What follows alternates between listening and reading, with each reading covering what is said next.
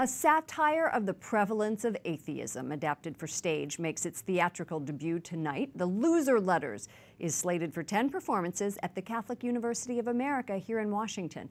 I recently sat down with the novel's author on what's being called a creative response to radical secularism.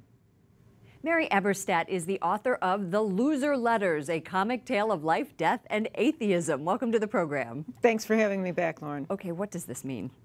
Comic tale of life, death, and atheism. Tell me about the play.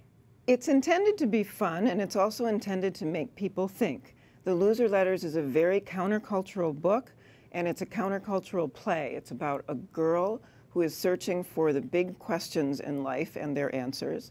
And she has found herself in a spot that a lot of young people get into. She is an unbeliever.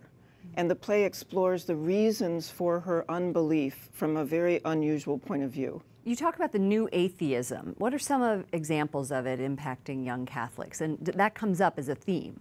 Yes, about 10 years ago, the new atheists were riding high on bestseller lists. There were lots of books, lots of talk in the air about godlessness. They're not in the headlines anymore, but I think that there was a trickle-down effect of all that, and I think they gave the impression that to be cool was to be on the side of unbelief, and I think a lot of young people especially have absorbed that message unconsciously, and that's part of what we're trying to address with this play. And I love how you've put Olympic silver medal gymnast Chelsea Memel in there, portraying the shadow. That brings in culture from outside the religious community. Why did you do that, and what has been your role with the cast?